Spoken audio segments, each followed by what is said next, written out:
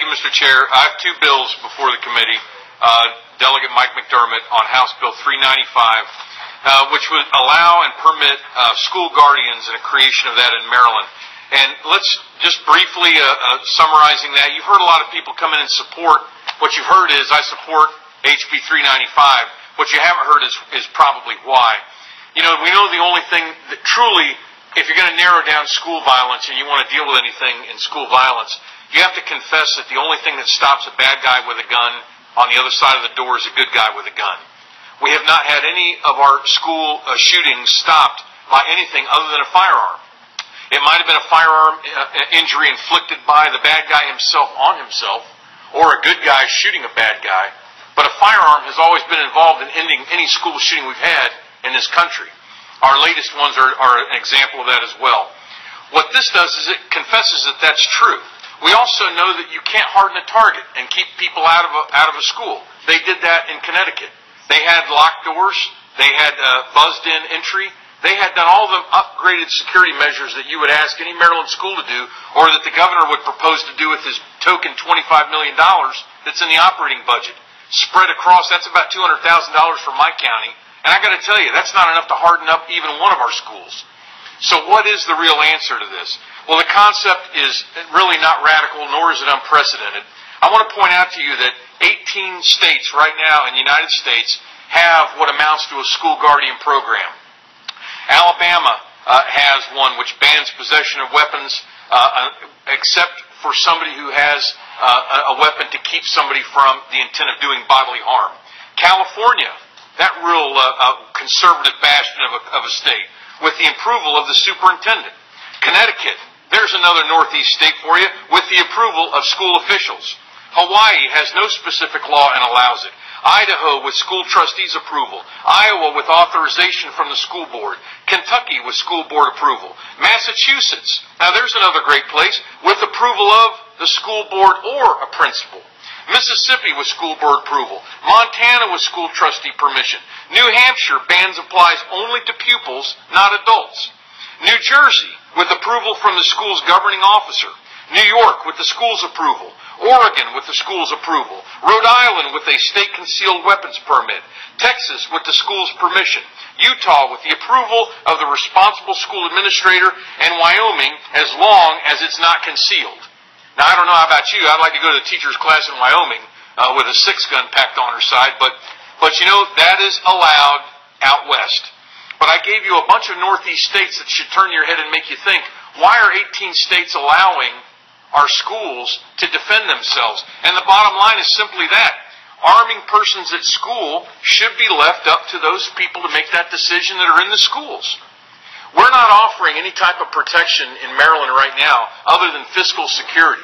And physical security at a school site, we know that it will be defeated. I think it was George Patton that said, fixed fortifications are a monument to the stupidity of men. They can always be overcome. They always will be overcome.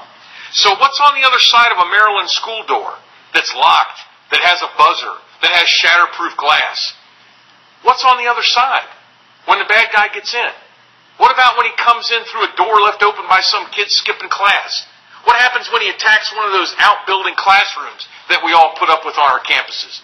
What about then? What's on the other side of that door? And the answer is, in Maryland, nothing. Sure, I'd like to have school resource officers in every school. Wouldn't that be wonderful? Well, that would be one thing that you had. You'd have one gun on the other side of a door somewhere in a school populated by, say, 1,000 kids in rural Maryland. One guy. And he's got a uniform on, so he's pretty well a target. What this bill does is it says, let's get real about what it means to protect our kids. And that means having people that are trained, that are certified, that are able to do that job. There's an amendment with this bill that requires the training component.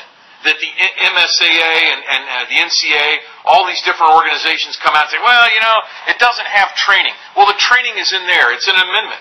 But, you know, the bottom line is we wanted to try and leave it up to the individual schools because this is about giving options. It's about creating options for the school bodies that you are up here representing. And I can tell you, do you remember the scene in Private Ryan when they've decided they're going to stay and they're going to help defend the town? And the captain says, bring all the ordnance in here. Let's see what we've got. And they bring every grenade and everything they've got possible to defend that little town, they bring it on, they lay it on a table, and they size it up, because those are their options. That's what they have to defend that town. And then they figured out how to use those pieces. Can you imagine them taking half of those ordnance that were brought in and saying, oh, we don't need the mines, oh, we don't need the machine guns, we don't need any of that, we'll be okay with what we've got. Nobody cuts their options down in combat. Nobody eliminates options from a table when you're trying to make a valid decision. And yet our school boards and our school systems, they seem to rail against this idea of having the option of actually having people on the other side of a doorway that are trained, principally armed, able to defend not only themselves, but our children. Why is that such a foreign concept when 18 states in this country allow it and Maryland says, oh, I don't know about that? Well, then what's the answer? You know, the answer in Worcester County for school resource officers is $1.6 million. And now our commissioners are going, wow, how are we supposed to pay for that? Well, you know, the reality is we can't afford it. Now, we've got people that are in the metropolitan areas and the urban environments. They've got schools that have metal detectors and armed security that they're either paying for or cops that they're paying for, SROs or SRDs. They've got them in those schools. And I get those looks like, what do you mean you need people with guns on the other side of the door? What do you mean arming somebody that's working for the school? I don't understand that concept. Well, how could you? How could you understand a rural school that's 30 minutes away by law enforcement response time? How could you understand a principal in a school like that who doesn't have an SRO? He doesn't have metal detectors. He doesn't even have locked doors. All he's got is himself and teachers. And God help him if anything happens at his school district. God help him, because you know what happened up there in Connecticut is teachers got in front of bullets, and that's all they could do is become a human shield. Well, I got to tell you, that is inexcusable. That is not an option. Is that the only option that Maryland offers our teachers and our kids, is human shields? It's an outrage. And it's an outrage to think that somehow a police officer who goes to school for 6 months to learn how to be a cop, who only spends 80 hours at the firing range learning how to master a weapon, that somehow you can't take somebody with a master's degree who has a desire to learn, take them to the range, and teach them how to do the same thing. You all know that logically that just does not make any sense. This bill allows that to happen. It is not a budget burden. It is an amplifier of opportunity. It gives superintendents across this state in every jurisdiction the opportunity to have something that right now they do not have and they cannot provide an answer for, and that is a good guy with a gun on the other side of that door. I'll conclude with this. They say, well, a third of the teachers in the country believe in this, but 2/3 of them really don't. I wonder how the question was asked. I wonder if the question was said, well, do you want teachers to have guns? Or was it said, would you like to have training? Would you like to have people that volunteered for this program? How would you like to be at Virginia Tech like my son was, running for your life, when there is nobody on the other side of that door with a firearm, because they're not allowed? Because it's a gun-free zone. And there is no answer for this guy with 10 rounds, no matter how many magazine capacity you want to build into it, no matter what guns you want to restrict. There is nothing on the other side of that door that stops a madman except somebody that rises up to the occasion, that is armed and suitably able to handle it. That's what makes a difference. And we play games up here. They actually send in information to the chairman and say, well, the answer is we need to pay for the governor's educational compound. As if spending money on studying a problem is going to make it go away. You all are intelligent human beings. There is nothing that will be a game saver or a game changer or a methodology maker for us except making sure that there is a posture on the other side of that door to eliminate a viable threat. Nothing else does it. You know it in your heart. It's hard to, as Delegate Schmiegel likes to say, it's hard to get the yes. But you know what? We've all got kids in there and we all need to be defending them. The second bill that I have before you is something that does the same thing. And it seems ridiculous that I would have to bring this up.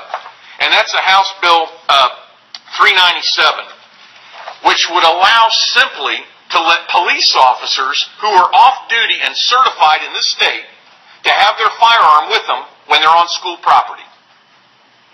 Now you would think, well, why? You mean cops can't do that now? No, they can't. They're prohibited by law unless they're on official police business on their own school property. That bill simply says, you know what? having a cop in here when he's off duty is probably a good thing. And the fact that I would have the Teachers Association even compellingly wonder why we ought to do that is a disgrace. And I ask you to challenge them on every front and say, look, we're going to trust cops. Let's trust our cops. Let's trust them when they're off duty to be in there too. Because God help us if one's in there off duty and he can't have his gun at a school resource event and something happens and he's unable to respond. That is a ridiculous thing that we have in this state. We need to open up that restraint and allow our cops to have that kind of access. I thank you for listening. I thank you for your patience today, and I certainly thank you for your support of these bills.